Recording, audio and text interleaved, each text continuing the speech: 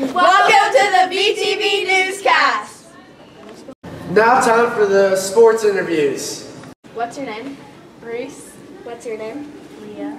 And how's the 8th grade volleyball team doing? We're doing good. We've won all of our games so far, and we had a tournament last weekend, and we got first place in that. So Nice. How's the 7th grade volleyball team doing?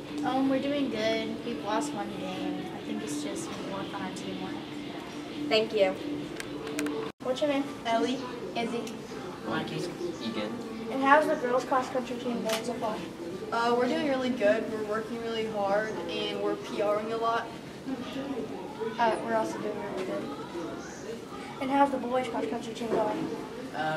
We're doing really good. We have a lot of personal bests and just breaking our records every day. We're doing really good, but I feel like we could work on people who walk a lot. What's your name? Brody. Brody.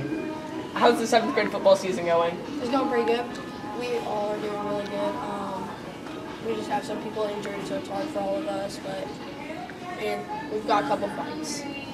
But we got good offense, good defense, and I think we're ready for the rest of our season. Okay. Brody, how's the 8th grade football season going? I think it's going pretty good. We had a rough first game, but I think that's just a good start. Y'all start some places. Some of us get in fights and we talk back, but I think we'll be doing good this year. Okay, thank you. Now time for an interview with the nurse. What are some tips to stay cool during this extreme heat? Drink lots of water.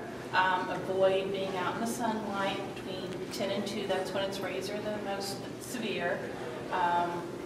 Wear light reflective clothes like white, yellow, something like that.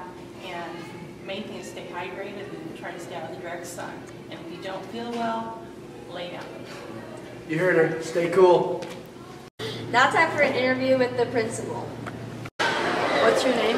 My name is Daryl Frazier. I'm the new assistant principal here at Batchelor. How do you like Batchelor so far? It's been a big change. I was at Tri-North for almost 20 years.